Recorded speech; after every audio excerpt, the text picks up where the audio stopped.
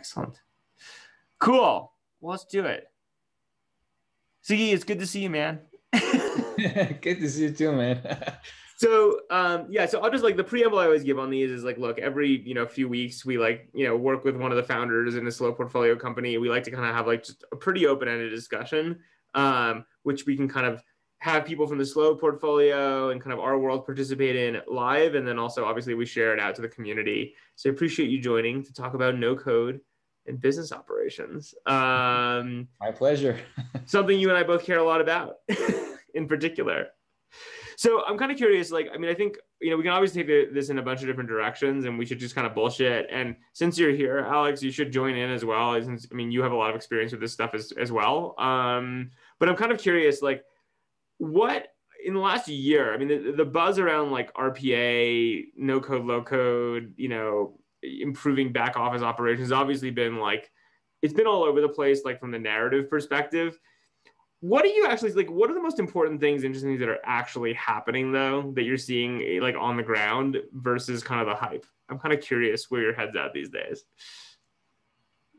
I think first of all, you're absolutely right that there's a lot of noise and there's a lot of oh yeah, this is going up. Oh no, actually this is going down. The pandemic actually showed that, people need more automation, but then people don't have budget to invest in strategy projects.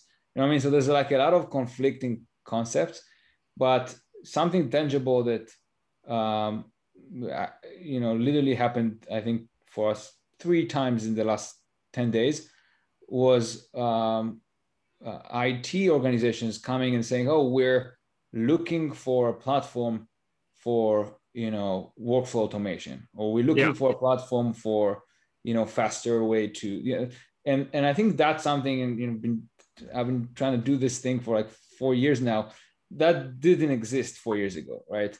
And so that is very tangible. Forget everything else, and I can tell you about surveys we did, and can talk about that. But tangibly, I think that is something that I haven't seen a few years ago, and it started to look. And do you think it's just coming as pressure from business teams? My sense is IT, my experience with a lot of the low code, no code business operations platforms is IT's general job historically has been to just say no. People want to do stuff and then IT is the blocker. They're not the advocate of this. Understandably, there are privacy concerns. There's a lot of complexity to actually pulling it off and making it valuable. So I get that. I'm kind of curious though, is your sense that what's basically happened is the business teams have gotten far enough through to leadership that the IT teams now kind of have to move, or they're being forced to move, or has something else changed?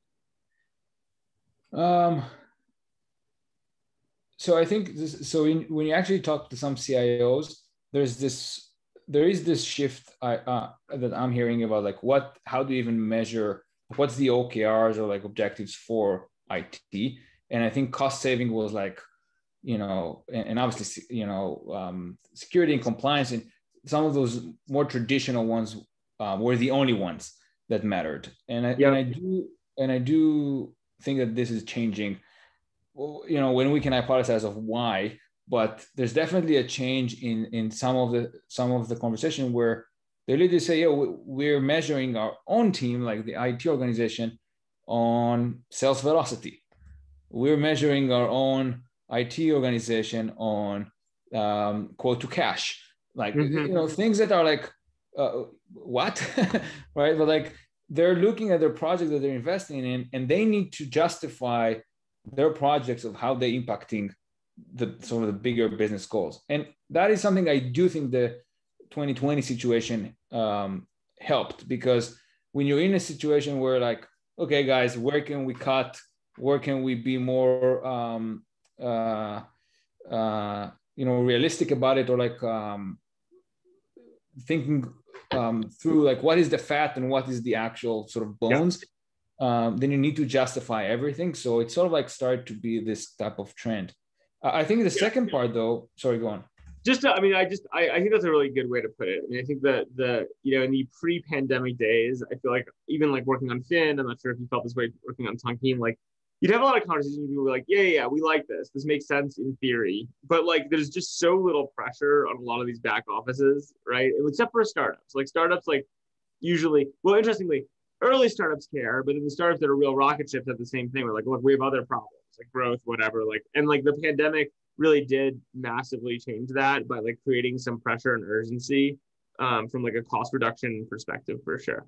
But I didn't mean to cut you off. What was your second point you wanted to No, raise? no, and that is the core of it. And then I think that same core point, if you think about not from IT perspective, but from the business perspective, uh, you know, operations, and we've been talking about it for the last several years, but like that concept of operation teams was really nascent like several years ago. Like you had sales ops and DevOps been there for a while now, maybe even 10 years or more.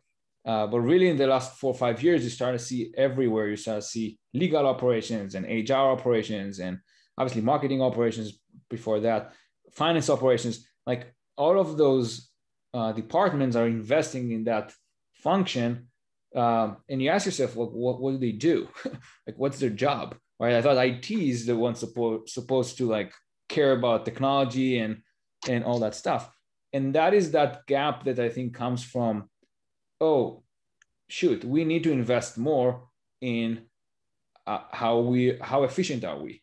Like, how do we leverage people better? How do we leverage technology better? And so on and so forth. And that pandemic, again, was even a stronger push. One of our clients in, one of the 3 top tech companies in the world, always was about product. It was always about product. The company goals was always about products. And after 2020, the first year that the company goals, then in that top 3 was operational excellency. It just didn't happen before because they're like, whatever. It's only important that we'll keep generating more revenue. And now you're realizing, well, actually, you're very unstable if you're spending everywhere, and then you need to do big cuts versus a bit more adaptive if you actually understand your processes, if you're leveraging technology more, if you're having more, and we talk about that no-code concept, but like really the ability to sort of do things faster, then it kind of puts you on a different place when something like that happens, or when you want to make changes. Yeah, that makes sense. I mean, let's talk about that no code thing for a second, because I'm like, it's interesting. I'm curious where your head's at these days on it, which is, the dream in theory, and I guess this gets into this question of like what operations teams you have versus like the team members themselves. The dream has been pitched as you buy some of these solutions, and then like don't worry about it because it's low code, no code. So like the teams will just do this stuff for themselves magically, and they'll like do it properly, and like there'll be leverage out of it. Like what? I mean, where is the reality of that? You know what I mean? Between like actually teams can do this for themselves versus like, okay, it's you might not need engineers, but you do still need process driven. Like you need like a function doing that. Like how is that world evolving? Because I feel like it's almost even like to take a consumer version. Like I'm not sure. I'm a big fan in theory of Zapier. Like Zapier is a sick product, right? And they've obviously it's an incredible business. In practice, it's like pretty brittle, and like even figuring out how to design your workflows around it is like pretty difficult. So like I have trouble imagining that in most companies with this like the low code push is actually the answer if you're expecting like the people to do it, or like so what's organizationally happening? How's that actually playing out? Yeah, I think that the concept with example you gave with Zapier is actually spot on. So I have a very specific way of thinking about this, not always very popular, but I actually don't think everyone can build things. I think that's a myth that would never happen. I think there are people that are makers by nature, and there are people that are not, and that's okay. What I think it's important though is, what does it mean to actually leverage software to do things for you, right? So like basically access to that concept of software, and so the first myth in my mind is that concept of citizen developer. I don't actually believe in it. I don't think everyone can be a citizen developer. What I do believe though is that there is a huge difference between low code and no code, and forget about the marketing fluff around it.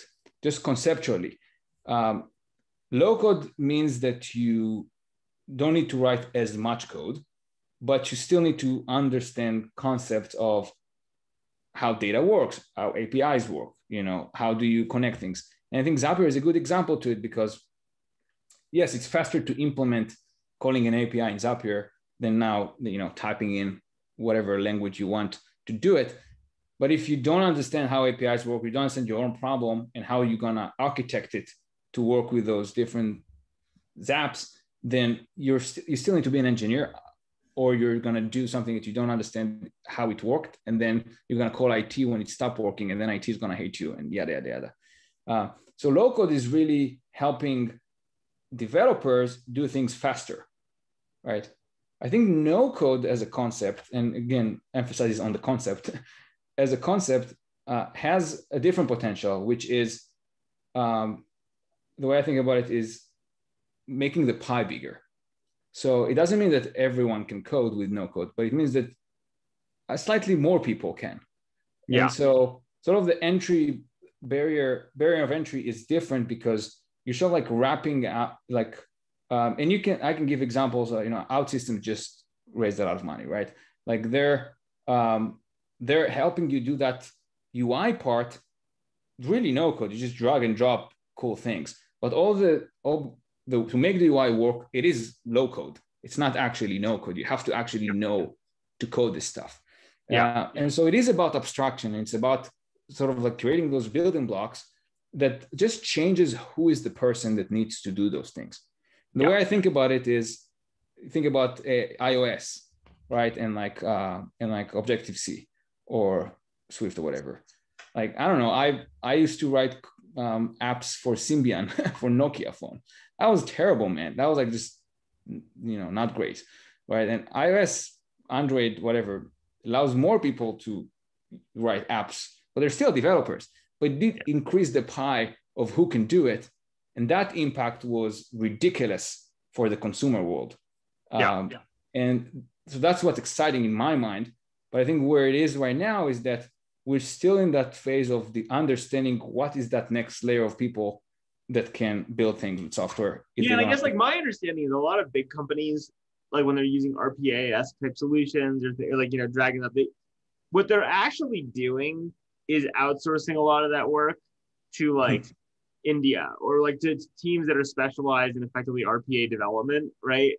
They're not actually like taking it's low code or no code and expecting their existing teams to necessarily work with it, which is interesting because I think your iOS analogy is also interesting, right? Because you did go through that phase, right, of like IT consulting shops, right, on like a bunch of stuff, right, where it's like, okay, like there technically are like APIs, like you technically can work with it, but it's there's enough domain expertise and complexity to it that regardless of whether it's like high code or low code, you're still going to outsource it versus, I guess maybe the test is like, can the team actually build their own workflows for themselves? I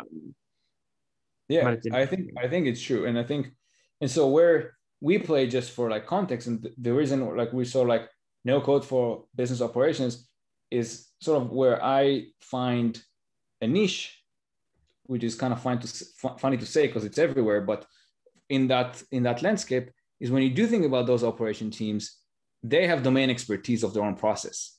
Yeah. Right. They actually understand the people that involved in the process, what they like, what they don't like, the tools that they have, the things that should work and the things that shouldn't work.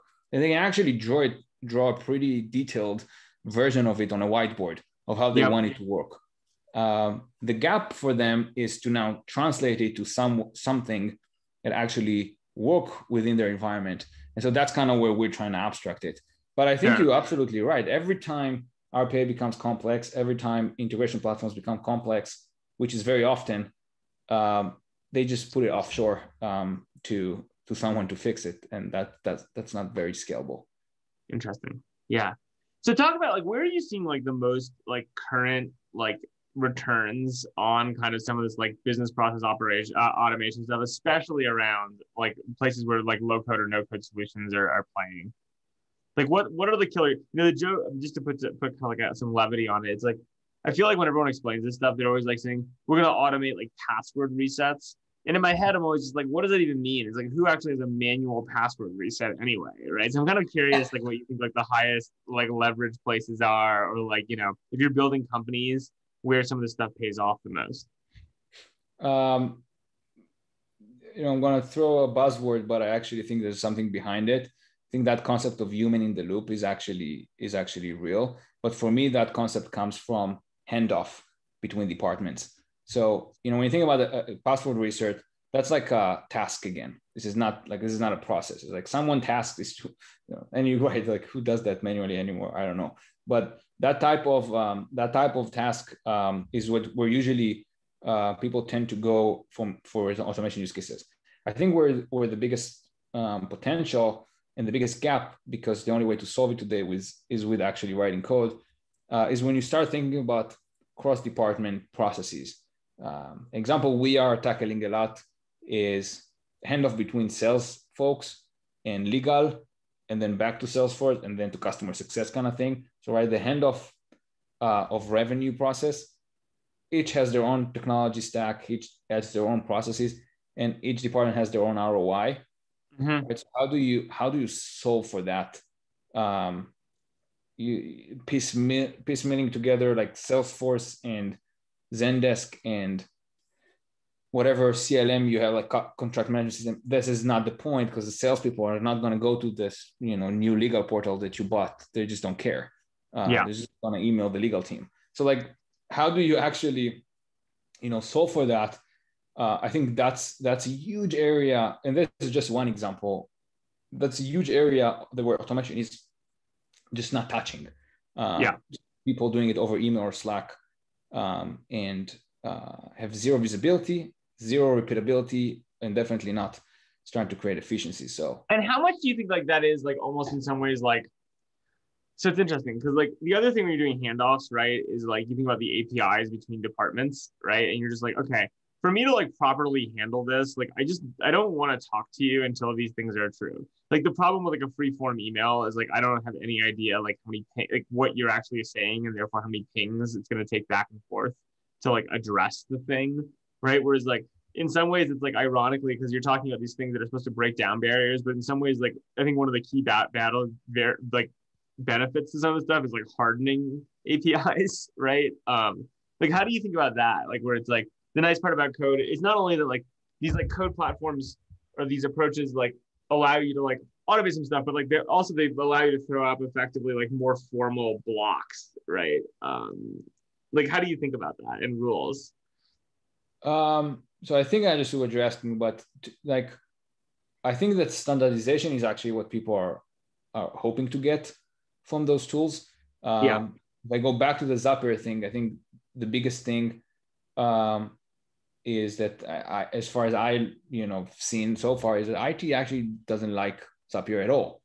Just a bunch of people try to do things with Zapier, and now who's gonna support this? Who's gonna maintain this? I didn't approve it. What the hell? Like all that thing. And I think similarly when you think about some of those handoffs from a business perspective, not from IT perspective, would be let's put a form, let's put a portal, let's harden the process so this can be easier for me to handle. But that's easier for me. That's not necessarily easier for you. It's much easier for you to write 2-sentence emails, especially you Sam, where you basically use any words in your emails, right? Like you don't want to fill a form. That's just like it's like too much extra work. Totally. And so, and that is actually why things I think fall down, is because that's a very custom problem for these individuals. And SaaS by nature is a package apps. That's like where the value comes in. You just download from the shelf and you use it. And so there's that sort of like flexibility or agility or whatever into forming your own standard. You know what I mean? Like the end result, you want a standard, but to form it, you want the flexibility to sort of like piecemeal it the way you want it.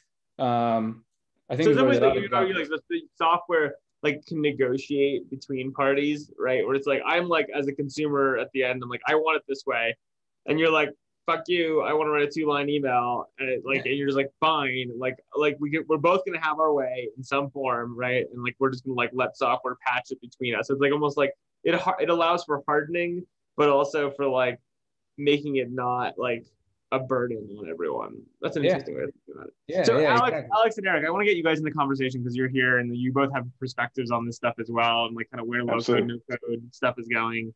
Like, I don't know. Like you're listening to Sagi and I like bullshitting about this. Like what resonates and what do you guys disagree with and have different viewpoints on?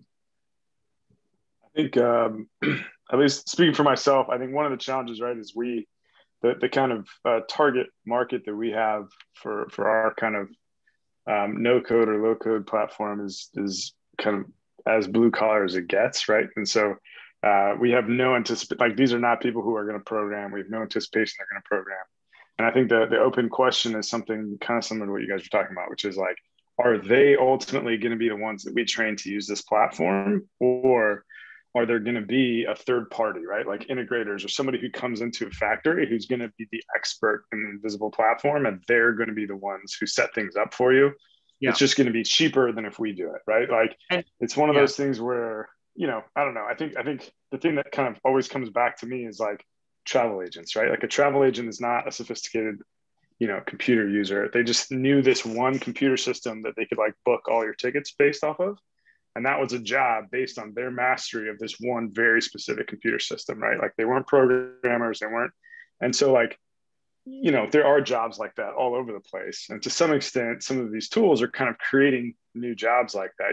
I think to the idea of expanding the pie, instead of requiring now that you're an expert in, any kind of programming language whatsoever, it's like, you just have to, spend 3 or 4 weeks to understand what each of these blocks means. And now you can, go off and make, more than you would as a barista or something. Right. Sure. So I think I don't know. I think that tension though is definitely it, right? Like in my mind, I think ideally, right, everybody wants to believe that they're going to have this inside the house. There's going to be people internal who are going to be experts, and they're going to be able to configure all these applications. But I think kind of as we roll these things out, that's definitely, I think yeah, go ahead. So I completely agree. And I actually think that what's interesting is that we're trying to see is that people sometimes think about ROI and they'll tell me, look, if you can show me that with my system admin that I already have, I cannot hire 2 engineers, like, entry-level engineers, because that system admin can do more.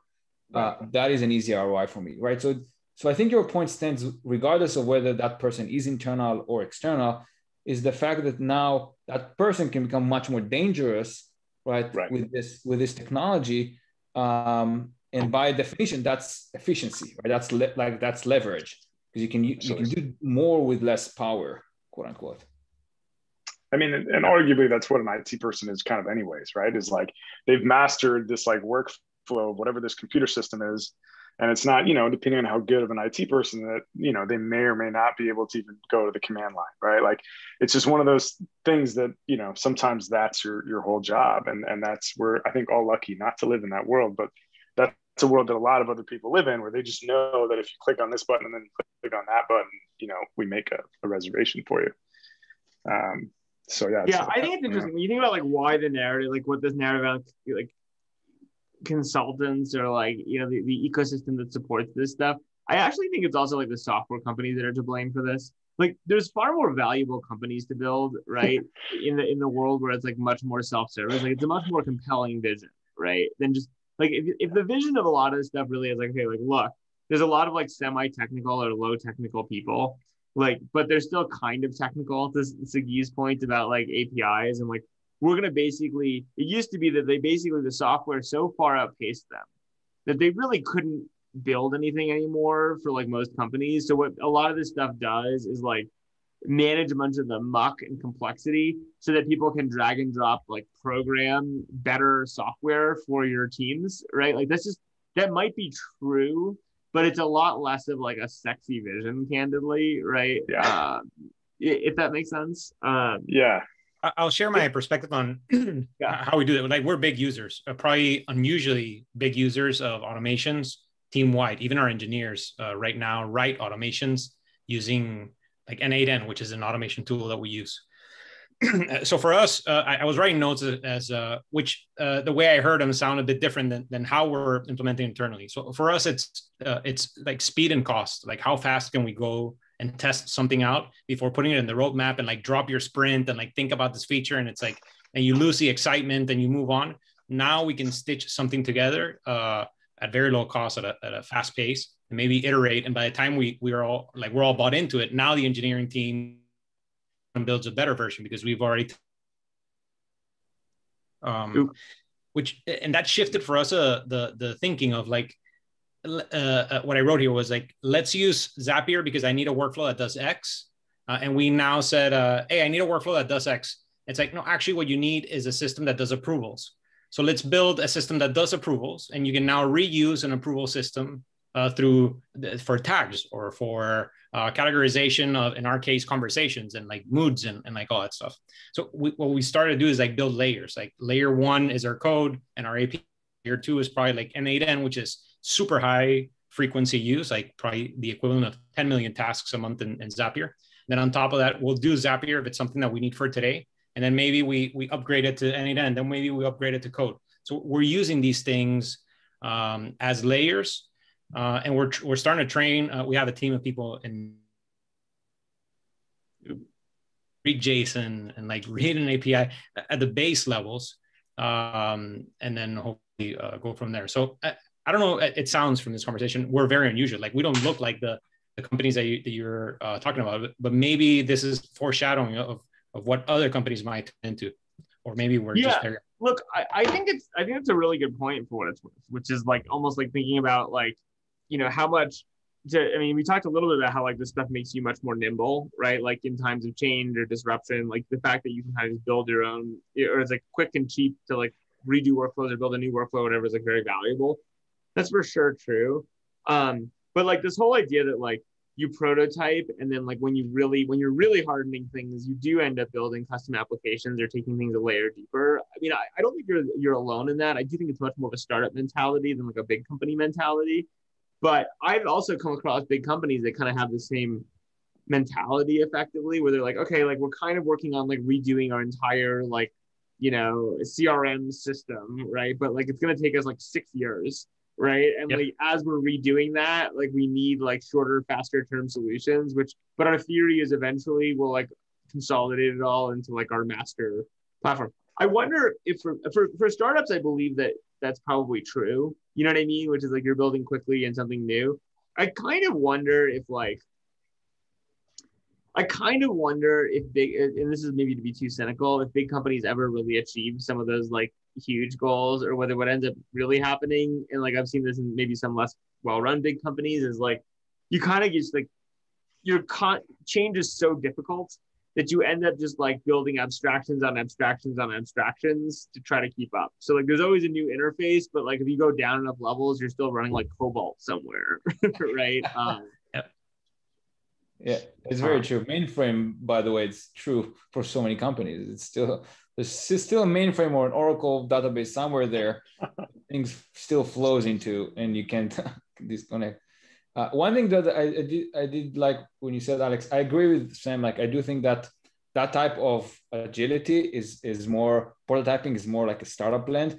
But what I do think that is similar that we've seen in bigger companies is that concept of like start to build almost like a map of alternatives.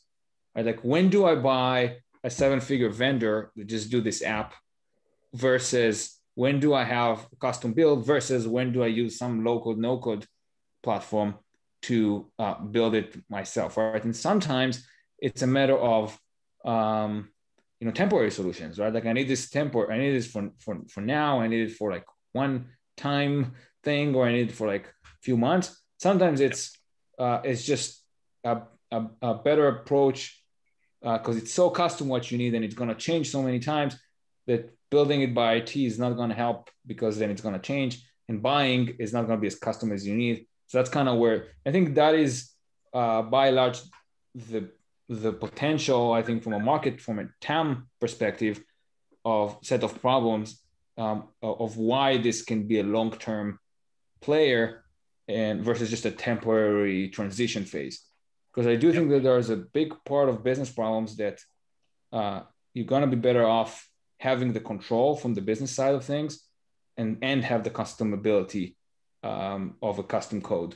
So I guess my question would be, so I think this conceptually kind of makes sense to me, right? So the idea basically, so I know in the computer vision space, there's a lot of companies that will build a lot of internal tools to basically allow them to do random one-off computer vision products a lot faster, right? So it's kind of a similar idea that like you've built up this internal tooling and it's the basic building blocks, and you can kind of put together then a new application really quickly.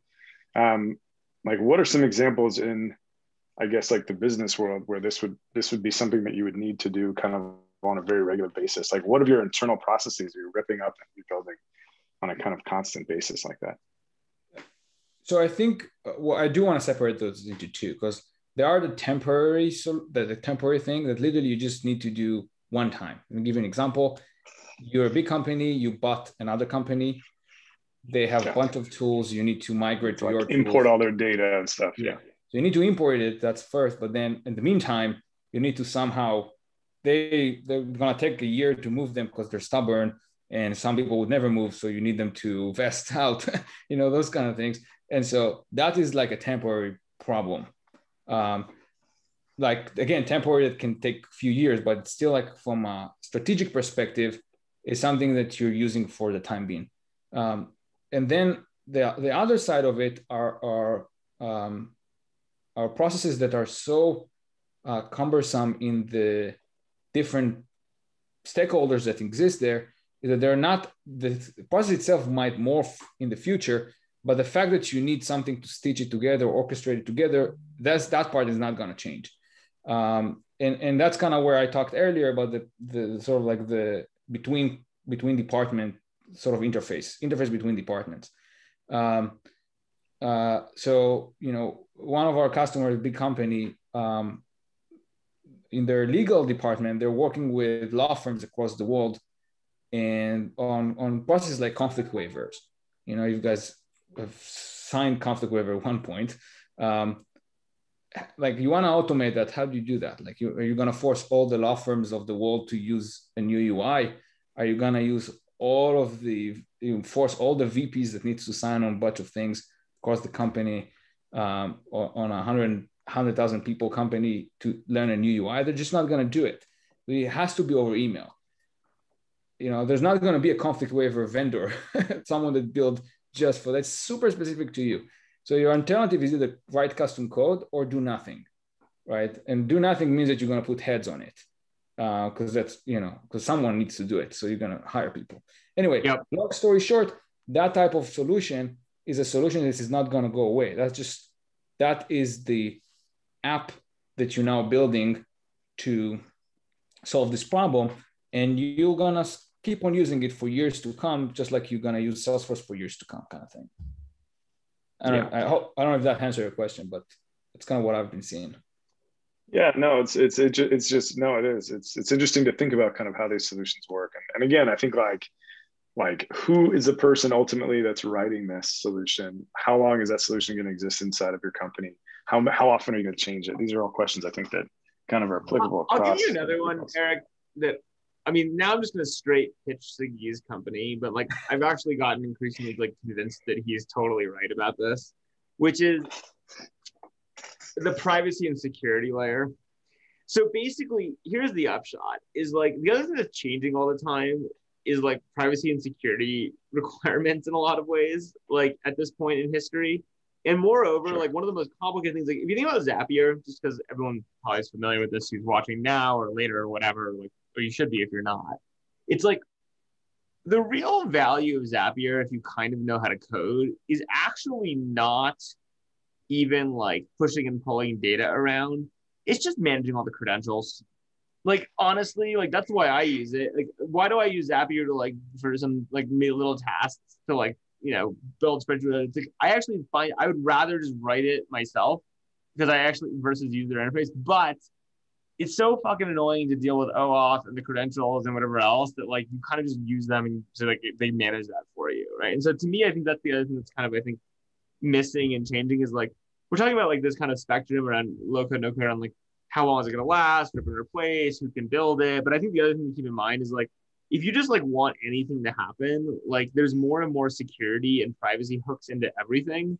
And like, you kind of need a layer to manage all that stuff, right? That's like abstracted from what you're actually doing with it. So like the actual task, it might take you the same amount of time to like write it in like 4 lines of Python or put it in Zapier or something. The difference is that you won't have to do the extra work of kind of coordinating credentials across multiple applications. I'll add one more around those same lines, which is audit logs and retries. Yeah. Like if you write it yourself and you need to retry it 3 days later because it didn't go through originally, it's a button. And there's an audit log and all that stuff. Yeah. Right. Or it's just like in big organizations that have more compliance issues. It's not just like the credential management. It's literally just like there is a guy that's actually in some ways even scarier than IT, right? And his job is to like make sure that like consumer privacy is protected or like you're not violating some terms of service somewhere or whatever. And none of that stuff is like, I mean, if you have APIs, like a lot of that stuff is like actually like, it's pretty hard to like keep it encoded properly, effectively. And so like, if you can just be like, look, like you satisfy me so long as it's piped through here and I can change the rules whenever I want, whatever. Like, I don't actually care. This is a blessed off path and it's just, Right. It's like so now, did I do a good job pitching your company, Sagi? Because like I feel like that's kind of like the thing that you've evolved obviously a lot, and like I think that's like the key insight of a lot of this stuff is like the kind of it's kind of brutal, but like the reality of a lot of like the RPA world, back office optimization, whatever. Like it's just a lot of it's going to come down to this, right? Which is like someone like wants to make a data request, like how the fuck are you going to fulfill that, right? Like things like that, like being like a really important set of issues. It's true. And it's also, so it's a combination of compliance. It's a combination of data management and access management and control management. And it's also sort of like creating standardization around, interfaces. Like how do you interface? One of our biggest use cases, funny enough, is actually orchestrating internal systems, like custom built systems within big companies that Zapier can do. But more like, because again, you can call it an HTTP request, but like we already said that people are not sophisticated enough to understand how to handle that in scale. It's really creating that sort of like layer of abstraction on top of your systems and information, but in a standardized way that IT likes, that logs everything to their SOX compliance and handle their renewals and data retention, and they can decide, I don't want HR to see legal stuff, but I don't want sales to see HR stuff, but I do want them to be able to know whose manager is who, but I don't want Workday API to be available here, only here, blah, blah, blah, blah, blah. All that metrics of control that's why, by the way, we call ourselves the operating system for business operations, by the way, not because to sound grandiose, because at another time it's a hardware and software. It's like, what do I want you to touch in the hardware? What I don't want you to touch in the hardware. And it's more of like, you can use memory, but only in the space that I allocated to you versus, you know what I mean? Which just to push, I mean, I think this kind of brings our conversation a little bit full circle, which is to the beginning, we were talking about this whole like, well, not in the middle, maybe it was more the middle, but like about like hardened APIs, right? And this idea that like different departments are doing interdepartmentally, like they really want to harden the APIs to make their lives doable, right? But the business users or the other departments don't necessarily want to interface in that way. And the ultimate hard API is becoming these like privacy security functions, right? Where like they can really be like, you do it my way, or like you just can't do it. And no one has the power to push back on them, right? And because of that, like in a lot of ways, like they're the ultimate hard API, but right now, so much of what they do is not actually like programmatically hardened. You know what I mean? It's like policy hardened. And so encoding that policy into, look, you guys can write whatever rules you're going to write. I know I have no power over them. Like, but like I'm like insta compliant with whatever you've invented is like a really interesting, like, but you harden the APIs and you also make the life for the business users easier. Absolutely. 100%. It's interesting. 100%.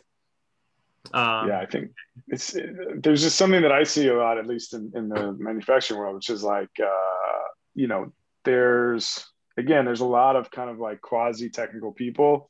They're building a lot of kind of one-off solutions specifically for this part of the factory or whatever. But then there's an open question about whether any of that actually communicates to the same back system, which is also hyper custom, right? And like at the end of the day, you wind up with in like one facility, a half dozen places that data that they would love to have all kind of collated in the same place exists.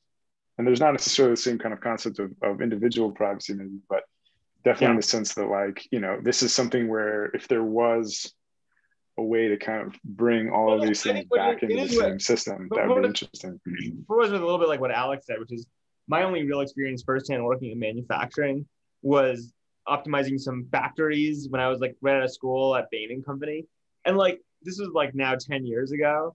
But like our job was basically trying to figure out how to like get data from different systems and then like make really basic charts, right? Like, because you know, again, the audit logs weren't standardized, you know, things like that, in a whole bunch of ways. So I just wonder, I mean, like, it's an interesting set of things. I mean, it's kind of one of those things where, like, obviously we all know the branding of like low code, no code movement and like the opportunities around back office are like, this is not actually the way it's pitched at all, right? The pitch is efficiency, save money, empower your team, blah, blah, blah. Right. But I do wonder if actually, when we look back in a bunch of years, some of the stuff we're talking about now is actually like actually the value of it, right? Versus what came before. Because I don't know. I don't know if that makes sense. The funny part is that that's sort of like interface hardening and standardization, which you're talking about from a policy perspective. If you think about it, it applies to many other things. How many startups pitched you, Sam, on helping salespeople fill the CRM without filling the CRM? Yeah. Right? Like tons. Well, what is that actually? It's the same thing. The company, entity of the company, need the data in the CRM to do forecasting. Just like, you know, the privacy team needs it to be in audit log so they can meet the SOX team, right? But that's not what salespeople care about. They want to close deals, and now they need to fill a bunch of, you know, it's the same problem. And it's the same concept of like, there's a gap between sort of like the ROI of the business user and the ROI of the process, if you will. And that interface is in a way an easier way for you to sort of like create those bridges. Or even if you want to be even broader, this might be a fun direction to close it out on. Although I want to make sure Sagi and you guys have last word. Is like, look, in life there are two ways to do things, right? Incentives and rules, right? Like that's it. That's all that exists is like incentives and rules. If an individual person at a company's incentives were like perfectly aligned with the business's, and then maybe this would be less of a problem. I mean, you still have a lot of complexity to handle. Like there's still things that machines do better than people, but it is interesting. Like if a lot of this kind of movement stuff is actually about being like, look, the incentives aren't perfectly aligned. There is stuff I just need, but I know that like you don't care that I need them to some degree. And so therefore, or like, you know what I mean? Like, because you have a slightly different set of incentives, like you use kind of software to like mediate effectively the debate is like a very different way to think about a lot of this type of stuff. Yeah. It's interesting. I will say that there are companies where it's like the opposite, right? Like if you care about the company, you actually like subvert the process so that you can like get things done more easily. Yeah. You know what I mean? And more quickly. That's the funniest part. Your top performance AEs probably not feeling the Salesforce ever. No, I totally agree. And for what it's worth, I mean, this is actually a place that the company I've been working on comes into play a lot, Fin Analytics, right? Because like one of our whole pitches is like, look, we need to understand how all your people are doing all these processes. Because I promise you, there's some that are really good at it. And what they're doing is not actually what the documented process is. So we need to know what they're doing. And then we should like basically learn the best practice bottom up, not like top down, like I say, this is what has to be done, but actually bottom up. Let's look at all the data. Let's figure out who's actually good at this and then figure out why they're good at it. Right. And use that process. Right. Start building a tool specifically for them so that they enter their stuff in correctly. Exactly. And hopefully everybody else will follow. Right? And now you pitch my company too. Fair enough. That's good. Guys, before we close up, Sagi, I really appreciate your time, and like I know there's a lot of people who are going to be interested in hearing kind of some of these thoughts. Alex, Eric, you guys as being on the line, any other things you want to ask Sagi about, or things you want to bring up on this topic before we let him close? I do have a question. Like Sagi, if you could share one of your better use cases right now. I've checked out your pricing. There's a reason that we don't use you, at least not yet. So at what point does that make sense? What would be like a good point of entry to becoming a good Tonkean customer? So I think what we've seen, and it's less about the use case. It's more about the point in life of the company where there's a backlog of things that you need to either buy, like spend money on new vendors on, or spend engineering time, and you're just not gonna get to it.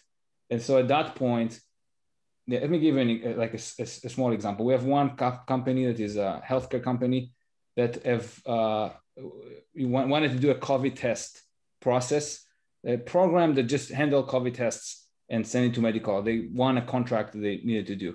They went to engineering team. They told them 6 to 9 months. Like, well, I don't know what's going to happen in 6 to 9 months. And then one guy there that is using Tonkean was like, I can build this in Tonkean.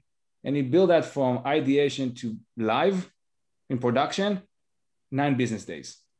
And this is not a toy. This is handling 2 million COVID tests a month, right? So I think the reason why we're only working currently with $1 billion plus in revenue type of companies is because you go into the company, you realize anywhere you look, there's a backlog of things that they wanted to do and never got budget to do. And at that point, the price point that you see on the website is peanuts for those things. Of course. Yeah. 2 engineers on any problem, and it costs you far more than this, right? So that's, I don't know if that answers your question, but that's sort of like, it's a matter of alternatives, of like, what is the alternative of solving those problems? Is there even a vendor that can do that, or you need to write custom code? If there is a vendor, some of the bigger companies, every new vendor, that's a 7-figure problem with, vendor security assessment and yada, yada, yada, yada. But they already have Tonkean. Spinning another solution or another module that's like free. Like it costs the Tonkean license, but it's free from all that, from all that logistics perspective. So that the price you guys charge is per kind of quote unquote solution. So like when you set up a workflow, that each one of those gets its own license. So that's actually something interesting. Workflows for us are modules, and they're hosted within a solution. So we actually went from that best practices of engineering. How do I bring best practices of engineering to people that are not engineers? So one of the biggest problem with Zaps is that to solve one problem, you might have 20 Zaps that you now need to architect and understand and all that stuff. And that's also a big problem for people that are not engineering. They don't have the idea of testing in, in build, the mental abstractions, prod, right? CI, CD, all that stuff. So a solution you can think about as a repository in a way. You can build there whatever you want, but in reality, what you're actually going to build there is solving one business problem. Whether it's 2 workflows or 50 workflows, I'm not going to charge you differently. Whether it's 1 million actions or 10 actions, I'm not going to charge you differently, because 10 action, maybe every action there is extremely high value for you, versus 1 million actions, every one action is not valuable for you, So we actually don't nickel and dime on that. You want to solve this problem? What's the alternative? Building or buying a vendor? Oh, okay. $60K to solve this problem is actually a no-brainer, right? So that's do you guys do like training and stuff for the people that kind of like become an internal expert? Are they typically in engineering? Like who is it that you guys are training to use this? Yeah, we do some training, and obviously some of the stuff are self-served because it's part of the concept, right? It's kind of easy to use. Usually it's either the ops teams. So for example, sales ops, right? The same person that does manage Salesforce, build stuff in Tonkean, or legal ops, and so on. And sometimes it's the BizTech team. So BizTech, Corp Eng, they call themselves different names, but it's a team within IT that's responsible for the business applications. And sometimes, and that really depends on the company, whether they're doing like a center of excellence type of model or more of like a satellite model. But long story short, think about it as system administrators. So they're not the people that they cannot code. They don't know how to code. All they understand is their world. So they can do marketing automation. They can do sales stuff. They can do contract forms, but they don't actually know how to code or even how to use Zapier sometime. And so For them though, it's like drag and drop type of thing. It always goes from IT though for us, because like Sam said, that's actually what we sell, is that standardization. So IT would come, sort of define the enterprise components, we call them, sort of create a sandbox for you to play. Kind of give you the inputs and outputs, so to speak, and then you can kind of connect the dots in between there. Separating DAL, think about it, data access layer from BL. Makes right? sense. So you can so that separation. Makes sense. It's cool. Cool. Well, Sagi or Alex, do you want to jump in on anything before we close up? I know we're running a little bit over the time we allotted for this. Cool. All good. Yeah. Well, I'll just say thank you, Sagi, again for having this conversation. Like we're both really interested in this topic, and I think like this actually was very interesting. So I appreciate you taking some time out of your day to bullshit about it. Eric and Alex, thanks for joining as well. And we'll send notes around. Thank you guys. That was great discussion. Great questions. That was fun. Cool. Thank you guys. Awesome. Thanks. Good to see you.